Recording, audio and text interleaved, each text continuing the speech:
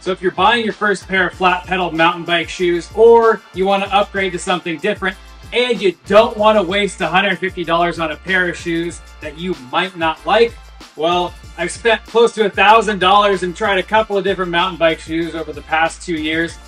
One of these shoes is absolutely awesome, and one of them is a massive dud. You're gonna wanna make sure that you avoid that one at all costs. So stick around, I'm gonna go over all these in kind of a lot of detail. So if you're interested in the details, stick around, watch this. Oh, and by the way, I'm gonna give away one of these shoes when I hit 1,000 subscribers. Any one that you want, not one of these used ones, but a brand new one. 1,000 subscribers when I get there, whatever one you want. So let's get into it. All right, we've got the 510 Freeride Pro. These are probably everybody's favorite mountain biking shoe, maybe some of your first mountain biking shoes, and you're probably still wearing them today. I've since moved on from these shoes, but they do have some great features and a difference from all the other ones that might work best for you. So first, what everybody knows about these shoes, the stealth rubber. This is probably what brought everybody to the shoe since they first came out. They were the stickiest shoe on the market. Today, I would say most shoe brands have a rubber that's just about as sticky as these are, and some of them have better durability. Let's zoom in on the sole on these so you can take a look at the durability. All right, 6 months on the 510s, 6 months on the Etnies. Can you tell a difference? These 510s have way more damage to the sole than these do. These to me have held up much better. And I've had these shoes for this, I rode these shoes for the same amount of time. So for my money, the sole wins on the Etnies culverts, and they're just as sticky. But here's the thing that I do like about the shoe. The toe box is actually quite a bit wider than a lot of the other shoes that I have, and I have a wider foot, so these shoes actually fit quite well. So for me, the feel is great, the durability wasn't the best. One thing talking about stiffness though is I originally thought these had a really stiff toe box, and they do right on the front. So you can see once I move over here, I can push it in. When I push down the front, I can't. On the side, I can.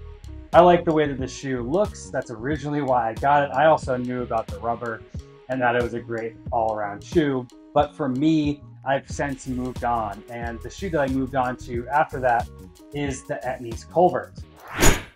Okay, so I talked about the Freerider Pro being a pretty dang good spring and summer shoe because of the perforations and how it kind of lets the heat dissipate out. This shoe doesn't have any of those. There's actually no perforations. It shows perforations here, but it actually doesn't go through. It's just an aesthetic thing. This shoe has been my go-to spring and winter shoe. It has essentially been waterproof for me. So when I went through and had multiple splashes onto my feet would end up getting soaked at the end of the day with the 510s, but with the culverts, that never actually ended up happening. So it offered just enough water resistance to kind of allow my feet to stay dry. Cool thing is, I actually didn't find my feet overheating even on warmer days that were in the high 60s and 70s. Now, when we get into the 70s and 80s of the summer, I likely won't be wearing these shoes, but luckily I have another pair that I'll show you in a minute that I will be wearing.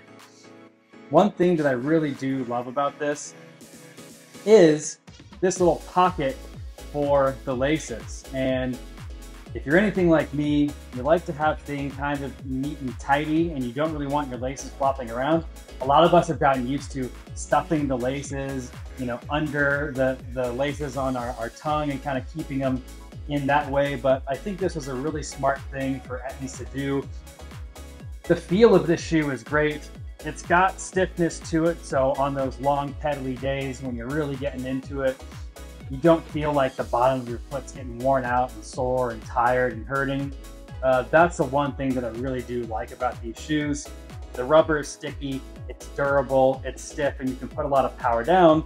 And for my money, I'm gonna get a lot more use out of these than the 510s because the sole's gonna last a lot longer. The most useful thing for me was the lack of perforations for the winter, the thin sillet, and the gusset on the tongue that keeps a lot of the dirt and debris and rocks out of your shoe, because there's nothing getting in between the tongue and the side of your shoe here because of that gusset. So the sole lasts longer than the 510s. I love that. I'm gonna get more use out of these shoes. They still look great because of the polyurethane outer sole that they have. And I think they look great. So let's move on to the next shoe that I'm currently wearing and that I love. This is the Fox Union. It's an all new flat pedal shoe and I'm absolutely in love with it. Okay, I'm a little bit biased. I'm not gonna lie. I love the way the shoe looks. I love the way the shoe fits. And the sole is grippy as hell.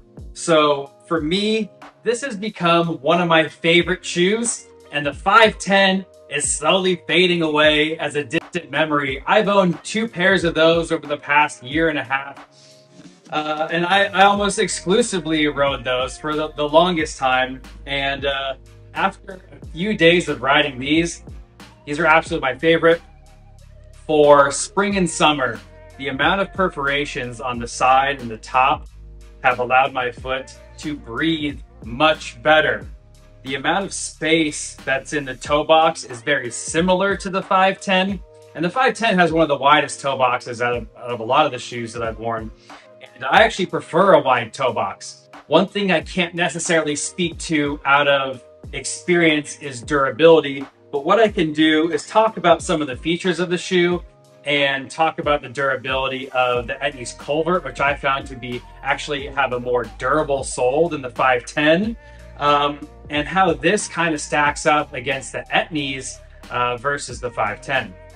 One thing that this shoe does have that these do not have is this harder welded rubber piece that actually provides a heck of a lot more protection than the other toe caps have. So that's something that I really do like about this. You also notice that there isn't any stitching along here. It's actually all glued or welded together, as they say. And then finally, to keep this as short as possible, but I hope that you guys are really interested in this information that I'm giving, the actual construction of the upper part of the shoe.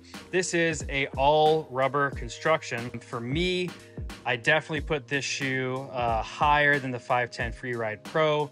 So what I will say is this: these are my 2 new favorite shoes. This is my favorite spring and summer shoe because it does have the water repellency when you have, you know, some light splashing and maybe some mud, but you don't necessarily care about that during the spring and summertime. And it has the very hard toe cap.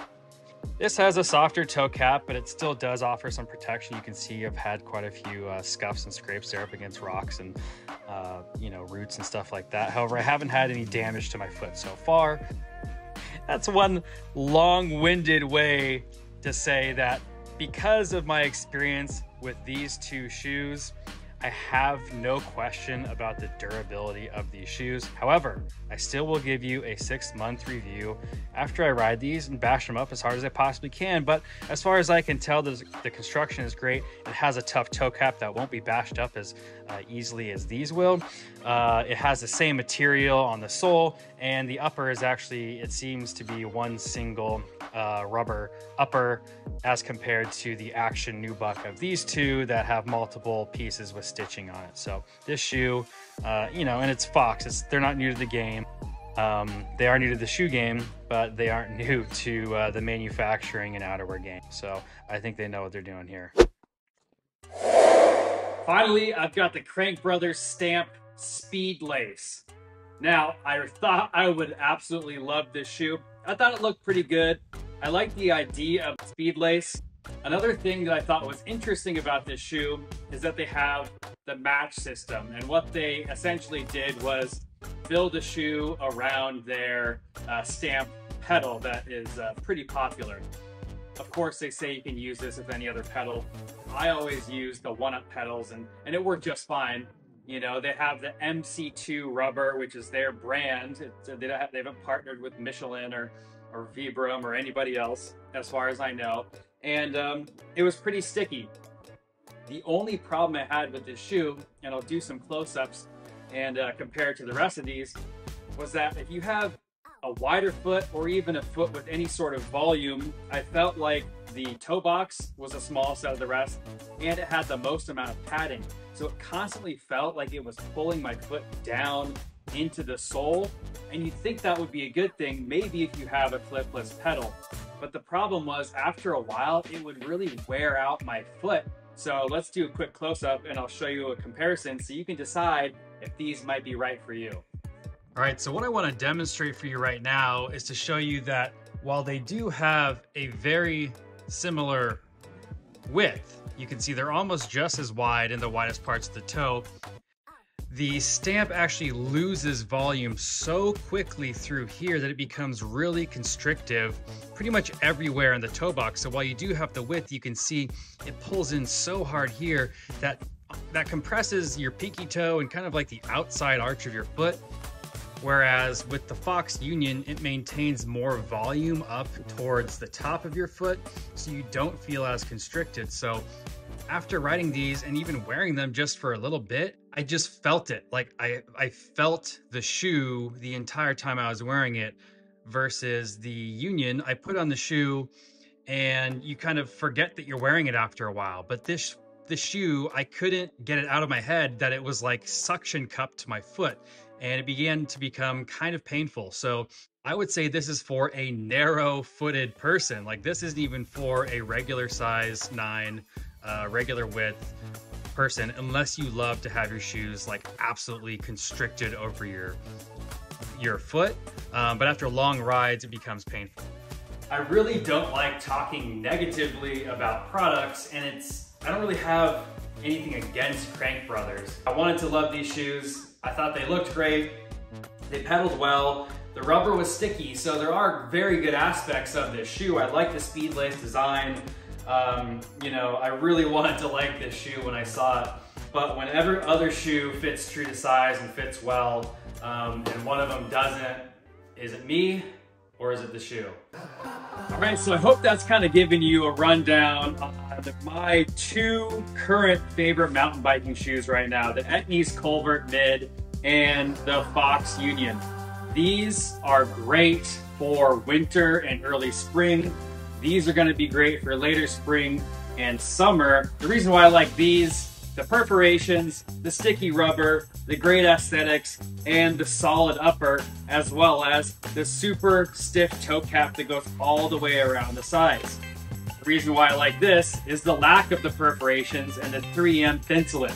So in the winter, your foot stays a little bit warmer. It doesn't have the perforations, so you're not getting as much water intrusion into your shoe, and you stay a lot more dry. So these are the 2 shoes that I absolutely love.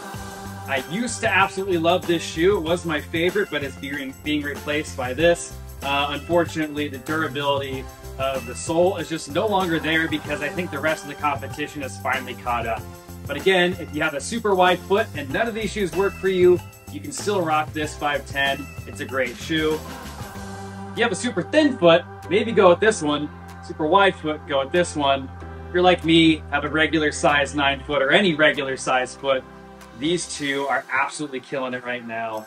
And these would be the ones that I recommend. So, when I get 1,000 subscribers, all right, maybe you'll choose one of these 2. I don't know, if you're a skinny foot guy or a wide foot guy, maybe you'll choose one of these. But either way, I'm gonna buy a shoe, send it off to you. So subscribe, and I really appreciate it. Let me know what shoe you'd pick. Appreciate it. Thanks, guys.